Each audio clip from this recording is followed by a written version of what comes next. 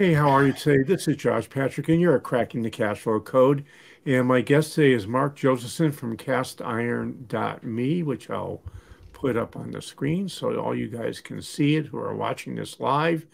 And Mark has a really interesting background. He was the president and CEO of Bitly, which, if you don't know what it is, you need to know what it is. It was a great URL shortener, which I've been using for like a zillion years. And he is now working with artisan food manufacturers to help them get word out. And we're going to talk about something that he and I both are near and dear to our heart, which is why you need to start with mission, vision, values, and goals, or at least values, before you start your business. So I'm really curious to see what Mark has to say about this.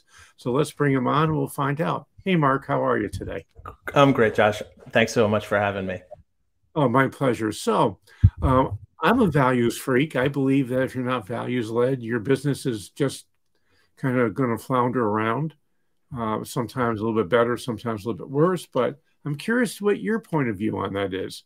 Why do you believe values are the place you need to start with a business? I feel really strongly that you need to have a plan and goals when you're building a business or anything for that matter. And um, the everyone knows that they want to build a big business or a successful business, and they generally know what they want to make or sell or provide, but how you do it and what's important to you along the way, and how will you know which decisions to make when there's some hard decisions. And I think with mission, vision, and values gives you that framework to chart your path, because I guarantee you, like anybody who is starting a business or working for themselves or trying to get from point A to point B, it's never a straight line. So mission helps you set your North Star and your guidance of where you want to get to, and your values help you make decisions every day. And often they're the most important things that you can decide. So, when you work with a company, I mean, you've run some companies, you're running a company right now. How do you go about creating the corporate values? Do they come from your values or do you do a group thing or how do you do that? It's often a combination of both. This is the first company at Castiron. Castiron's the first company I've actually started myself. On my career, I have been hired in to run other people's companies, and those become more collaborative. At Castiron, it was really important to me, for example, that we were obsessed and we are obsessed with our customers, and that everything we do has to start with helping our customers who are independent food artisans succeed.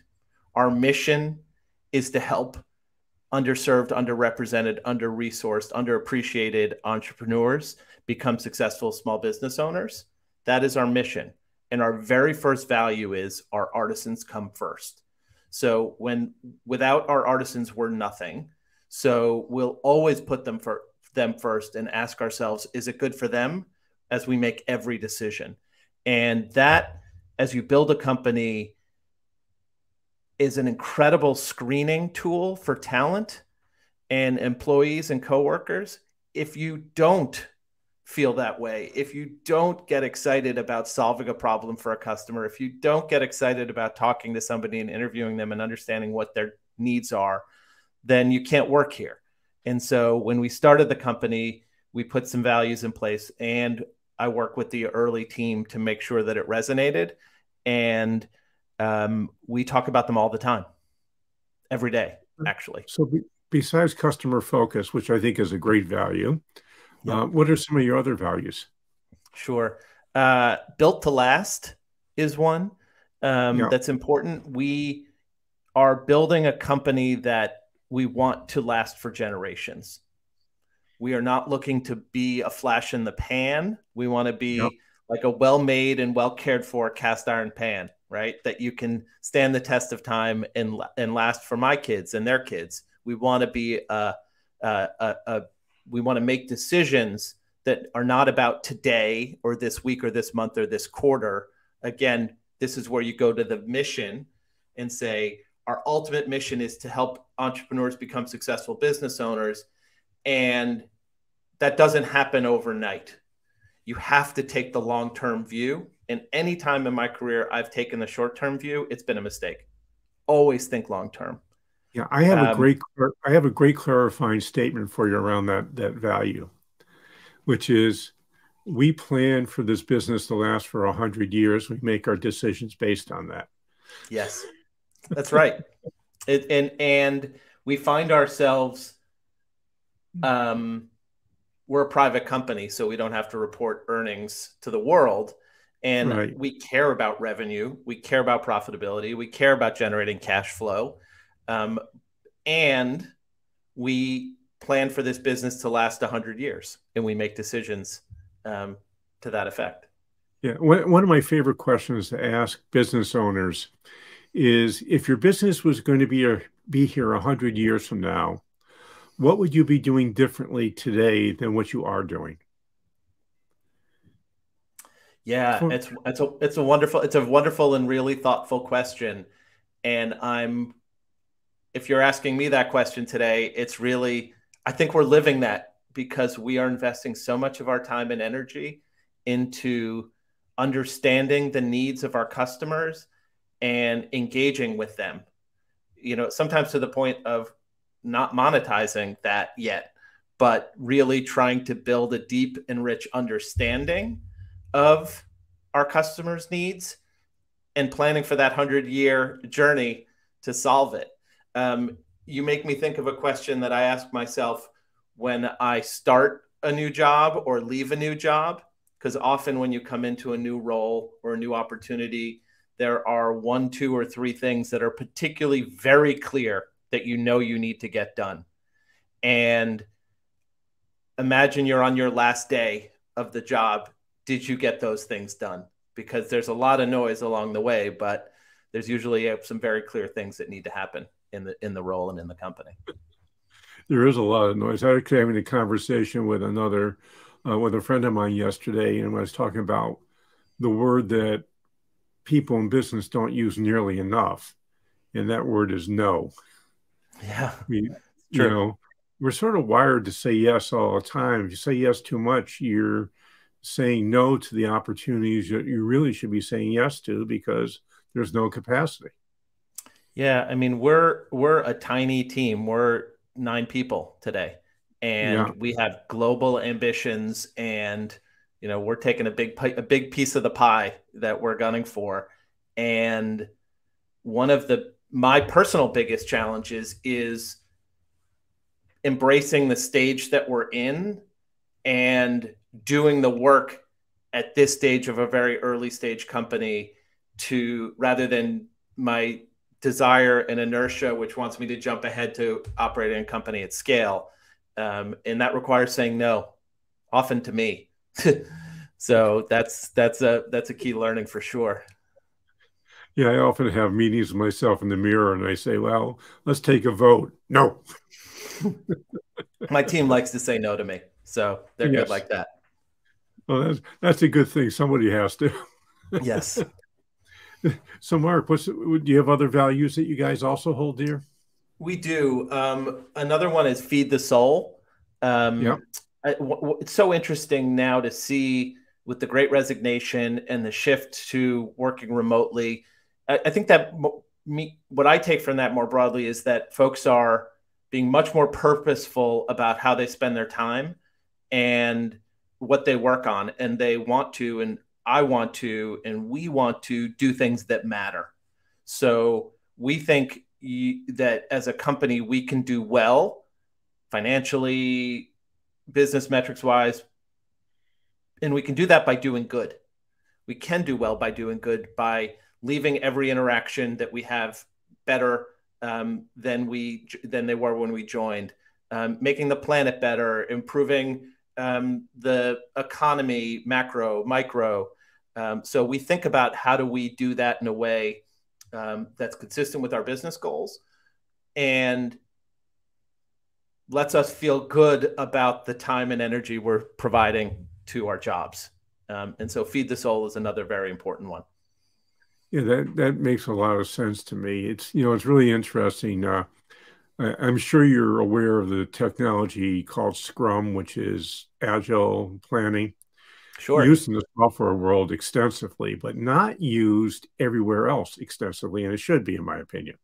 Also, Jeff Sutherland's opinion, but he's got three questions he asks at the end of a sprint, which is this 1 week period where you're trying to produce something. And the three questions I think are just genius questions. I missed them the first time I read the book. I just reread it. And in there it is at the end of in the retrospective, at the end of the sprint, we go back and we're reviewing what happened over the last couple of weeks. And at the end of that, he asks everybody on the Scrum team, the sprint team, to answer three questions. What gave you joy for the last 2 weeks? What didn't bring you joy for the last 2 weeks? And what would have to change for what didn't bring you joy to bringing you joy?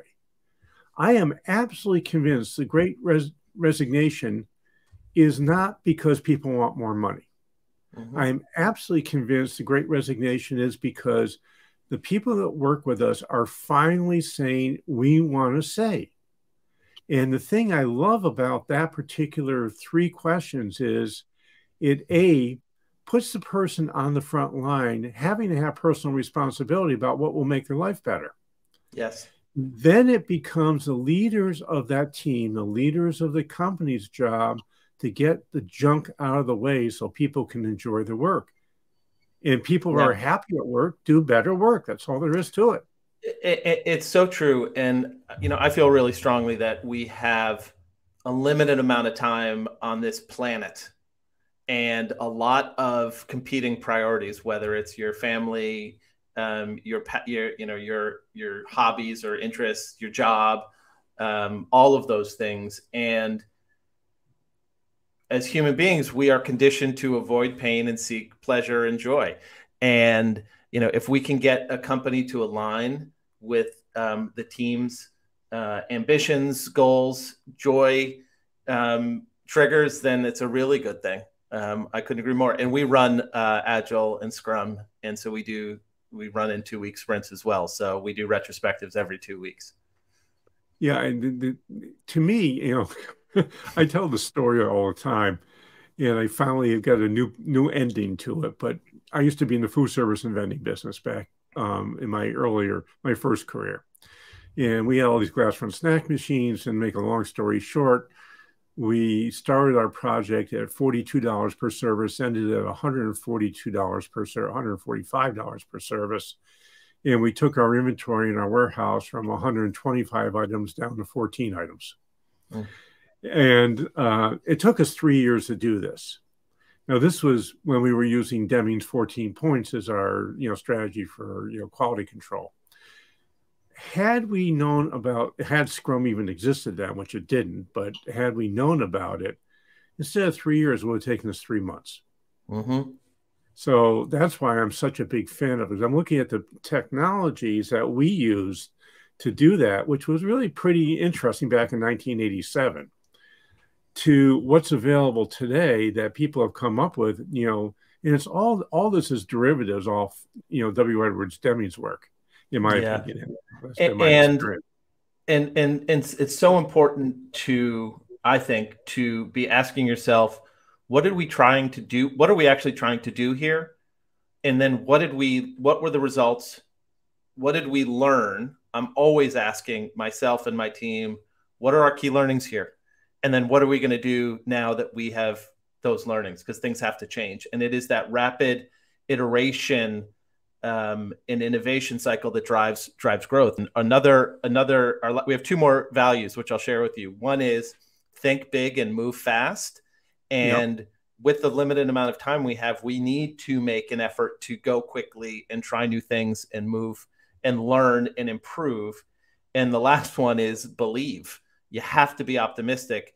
I think as a human being, particularly if you're an entrepreneur. And by the way, I don't think of entrepreneurs just as tech bros on the coasts raising venture capital.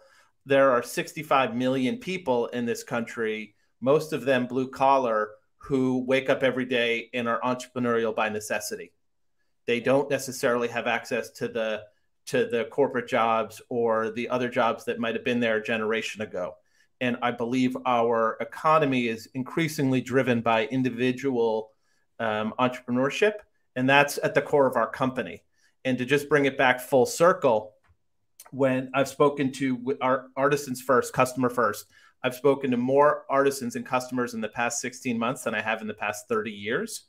And the number one motivator for starting a cottage food business is the joy that they get when giving the cookie or the sourdough or the kombucha to their customers, and the smile on their face when they taste that wedding cake or Easter cookie. It's joy is the motivator. And it's really powerful. Yeah, well, I wanted to talk a little bit about the artisan world because I find it's a really interesting world in that they're not really building businesses to sell. They're all basically lifestyle businesses. Maybe they can sell it and they get a few bucks for it down the road, but the nature of these businesses, they all pretty much stay pretty small. And I think it's because it sort of fits in with Michael Gerber's I'm not a huge fan of instituting his stuff because it's too complicated for most people. But he has one statement which I really love, which is entrepreneurs are mostly technicians who had an entrepreneurial cramp.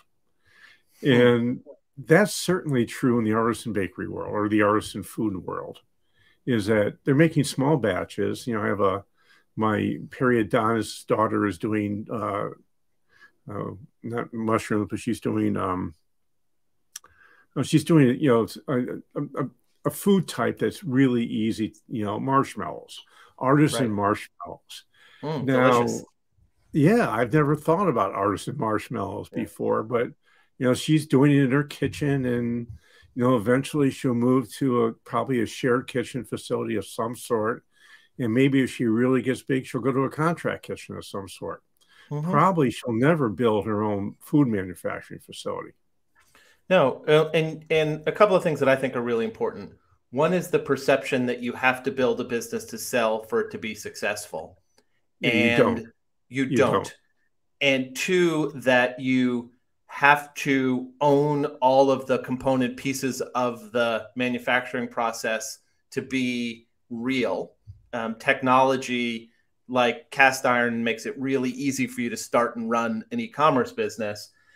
And I have a personal aversion, driven by my professional experience, to the word lifestyle business. Lifestyle business to me implies, oh, how nice. Wouldn't it be great if I could sell some cookies? I'm talking to hundreds of artisans, and it's not, oh, this would be so great because it would make my lifestyle nicer. These are jobs. They are working really hard. This is a main source of income, and I think it's a disservice. I know this is just a nit that I'm going to probably write a blog post about. But lifestyle businesses implies it's not important, and it's nice to have, when what we're seeing is these are entrepreneurs by necessity. They need them to work. Real jobs. Yeah, I'm not, when I say lifestyle business, I'm not being pejorative at all. It's one of the choices that we can make. Yes, and when I say lifestyle, it means non-saleable. Okay. That's what lifestyle means. Or, you know, essentially it could be saleable, but it's not going to be significant in allowing you to leave your business. Yeah. And yeah, it's a terrible term. I actually agree. You know, a lot of times people call solopreneurs or, you know, micro businesses or, you know, and even those are not, you know, especially great terms for it. I love the term artisan business, frankly. Yeah, I think that's a really good. I actually may start using that for what's considered lifestyle businesses all over the place. And, you know, we actually have, you know, come up with what we call the wind down strategy, where you do 80-20 in your business. When it becomes time to leave it, you keep your top 20% of your customers and you let the bottom 80% go, and you likely have the same revenue and more profit than you did when you were running your full business. This is especially true in the wealth management world, where you have, you know, solo owners of businesses. They don't want to sell their businesses. That's a terrible choice for them because they're not going to get a big amount of dollars at closing. it's better to wind your business down. 80, you keep 20% of your clients, you get rid of 80%. You're now working part-time, making more money than you did when you had your full book of business. What's Yeah. wrong with that? I've seen that in every business I've run. It's a very long tail of customers, and there's usually a that 20% at the top that's driving a ton of action for sure. Yeah, I mean that's true all over the place. Mm-hmm. So let's talk a bit about Artisan, an Artisan food business. What is the biggest challenge they face? And we only have a few minutes left. I wish we had more Sure. time to delve into this. I'll summarize it as a lot of our artisans who get into this business, they start because they're gifted and really talented at creating a certain product. Whatever that might be, from hot sauce to meal prep to kombucha and fresh pressed juices, sourdough, cookies, cakes, you name it. And they're encouraged by their friends and family and their own internal drive to build a business out of it. Fast forward, actually starting running and growing an artisanal food business, they end up spending 75 to 80% of their time on things other than what they thought they would be doing. They are building a website, taking orders, maintaining a customer list, figuring out inventory, trying to understand pricing, chasing down for payment, all of the things that they never really intended or wanted to do or particularly good at.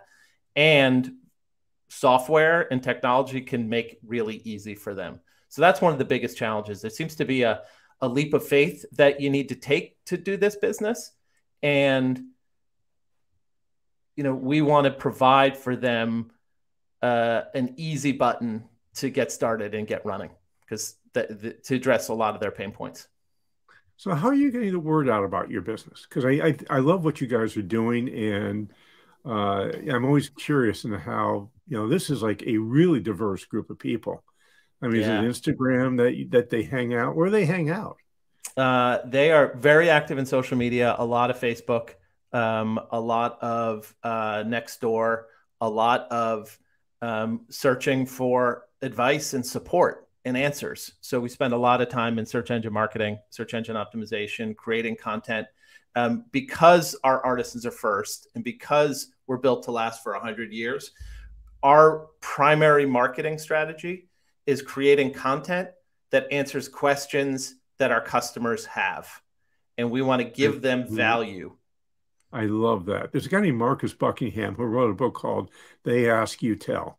And he's one of HubSpot's top agencies. He used to own a pool company, and he put together this 20-minute video about answering all the questions that his customers would have, and he used that as a screening thing to send out salespeople. They had to watch, a customer had to watch that 20-minute video, and if they did, two things happened. One, they were more invested in getting a pool, and two, they were more informed about what getting a pool means. So a lot of the questions they might have were already answered. Yeah. I mean, it is true that if you give value to your customers, you will receive value in return. Yeah, that's been my experience. Everything I tell people, they probably already know anyhow. So I just help them remember it. That is more than that, I'm sure. Yes. So, Mark, this has been a pleasure speaking with you, but unfortunately, we are out of time. So how would folks find you and find your company? If you happen to be an artisan food maker of any type, or you're thinking about it, you got to visit Mark's site and learn more about what they do. So, Mark, how do we find you? Thanks. Please come to castiron.me, castiron.me, and you can get started in one click in 5 minutes. Cool. For free. We like that. And I've got two things I want you to do. And this, I think, about the 356th time I've asked this, which is wherever you're listening to this podcast, please subscribe. And while you're at it, give us an honest rating and review. It's really important for us. The more reviews we get, the more that Apple and Spotify decide we're actually useful and other people might want to listen. And the reviews we've gotten off this podcast, we've been doing it for about 7 years now, have been really pretty good. I think we have lots of shows with folks like Mark who are just a pleasure to talk to. The second thing I have is I write a weekly newsletter. I call it Josh's Musings. It's actually our sustainable business newsletter, and I write about whatever I'm thinking about. Last week was about coming to the center and stop looking at the fringes of how we do things and make giant bills, but that's a rarity. Usually I talk about a business problem that you might be thinking about. And it's really easy to get. You just go to www.sustainablebusiness.co/newsletter, and you'll get a chance to sign up for our newsletter. And we send it out every Tuesday morning. You'll have it in your mailbox about 9 o'clock. And I love to hear from people, and I actually do respond to all the stuff. So this is Josh Patrick. We're with Mark Josephson. We're at Cracking the Cash Flow Code. Thanks a lot for stopping by. I hope to see you back here really soon.